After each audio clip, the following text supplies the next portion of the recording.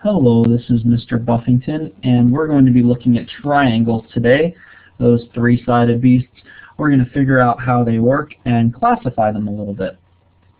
So, quick review before we get started. We did talk about angles before, and I just wanted to do a quick review. A little bit silly of a review, but that's all right. An acute angle will look like this, any angle that's less than 90 degrees. An obtuse angle will look like that. An angle larger than 90 degrees but less than 180 degrees.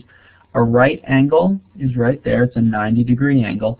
And these are not to be confused with acute angel. Oftentimes a bit of a confusing point.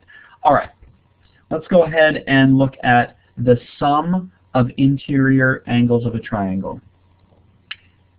Triangles have inside them three interior angles. There's an example here. Three interior angles. Each triangle's interior angles will add up to be 180 degrees. You can look at these three triangles as an example. All right. One of them has 90, 45, and 45. If you add those up, they equal 180 degrees. If you take 100 plus 45 plus 35, or 67, 67, and 46, and now I created these triangles, so they may not be exact, but with all triangles, they do equal exactly 180 degrees. And another way to test this would be to actually cut the angles off and set them all next to each other, and they would make a nice straight line. All right, so knowing that there's 180 degrees inside of a triangle, what we can do is find the missing measurement, like angle C right there, knowing that it would be 180 degrees total, and if we subtract the other two angles, 92 degrees and 67 degrees, we would then get the other angle measurement. The other way we could write this is that 180 degrees is equal to 92 plus 67 plus our unknown angle, and we could call that x, for example. Well, actually, we already know it's angle C because of the triangle, but the interior angle we could say whatever it is. So we would figure that out taking 180 and subtracting 92 and subtracting 67, and we would get that x is equal to 21.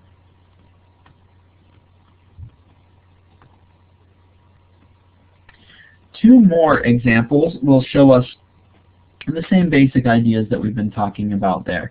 All right, 52, this one here having that square in the corner means that that one's 90, so we can go ahead and label that. So I would take 180 minus 90 minus 52, and I would get the final angle measurement for this is 38 degrees. This one here, I would take 180 minus 110 minus 26, and that would tell me that my remaining angle is 44 degrees. All right. Again, all you're doing is knowing that there's 180 degrees inside of a triangle, so all three corners need to add up to give you 180 degrees. All right. Now let's change gears just a little bit and talk about the types of triangles. We're going to label triangles by their angles and by their side length. An acute triangle, remember what an acute angle was. An acute triangle is a triangle where all three angles are less than 90 degrees. Remember, that's different than the other ones. All three angles need to be less than 90 degrees. A right triangle has one angle measurement is exactly 90 degrees. Here's an example of a triangle where it's 90 degrees, 60 degrees, and 30 degrees. Remember, one angle measurement is 90 degrees. That means that it is a right triangle. With an acute triangle, all three have to be acute.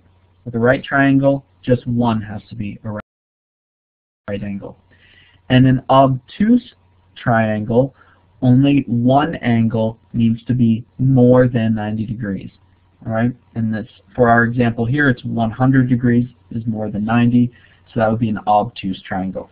So as long as you remember an acute, obtuse, or right angles, that's why we reviewed them at the beginning. As long as you remember that, you'll be able to remember what the triangles are when we're classifying them by their angles. The other way of classifying a triangle is to classify them by the side lengths. Here are 3 examples of isosceles triangles. An isosceles triangle has 2 sides that are called legs that are the same length. And we mark those with these little tick marks. Alright, this one here I was a little confused. It looked almost like this third side was equal as well, and that would not be an isosceles triangle. But the more I look at it, the more I think, yeah, that one's a different length. That one looks to be a little bit shorter than these. So this is a good example, again, of an isosceles triangle. Those 2 sides marked with the tick points are going to be equal length. Alright? A scalene triangle is a triangle that has 3 different sides that are all different lengths. Alright, here's an example of a 90-degree triangle, a right triangle that has 3 different side lengths. Here's an obtuse triangle with 3 different side lengths, and this one here appears to be an acute triangle with all 3 different side lengths. Alright, again, a scalene triangle means that all 3 side lengths are different. It can be any type of angle measurements, but what we're classifying by now is the side length. Alright, the third type of triangle by side length is called an equilateral triangle.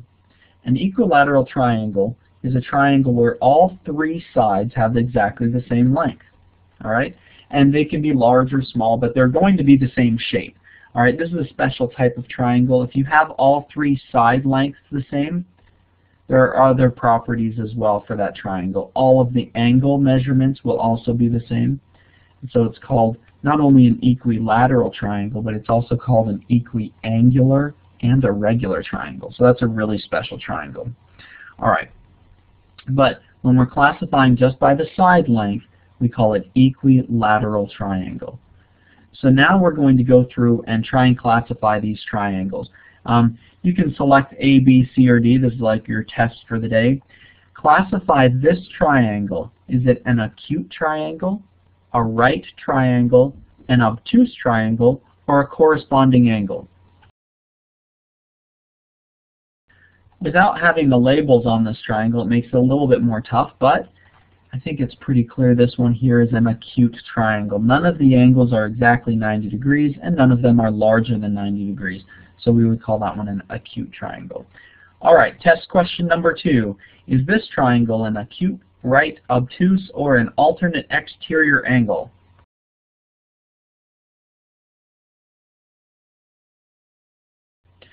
Okay, had a little bit of time there. This one here is definitely a right triangle. We know that by our label on angle C there, that block. That's a right triangle. It's got a 90-degree angle. And the final kind of triangle, that's what this one's going to be, the Mr. B triangle. Is it acute, obtuse, right triangle, or alternate interior angles? This one here is definitely obtuse. I think the angle R is really obviously larger than 90 degrees, so this would be an obtuse triangle. Not that Mr. B is obtuse, but apparently the triangle is. Alright. By side length, does this triangle look to be scalene, equilateral, isosceles, or an alternate interior angle?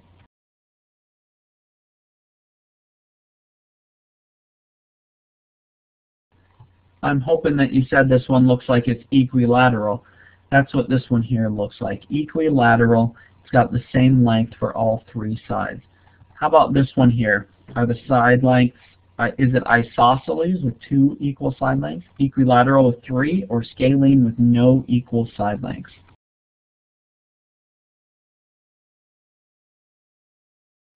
This one will be scalene.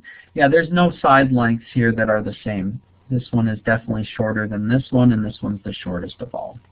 Alright, this one here marked with tick mark shows us that these 2 sides are congruent. So what kind of a triangle is that? Scalene, equilateral, isosceles, or alternate interior angle? I really don't even know why I give the 4th option. It doesn't really make any sense, but this one's definitely an isosceles triangle. All right, so that was our test today. Hopefully you got perfect on it, and we've had a good time to review how to classify triangle lengths. Remember, triangles have 180 degrees on the inside of them, and we can classify triangles both by their angles and by their side lengths.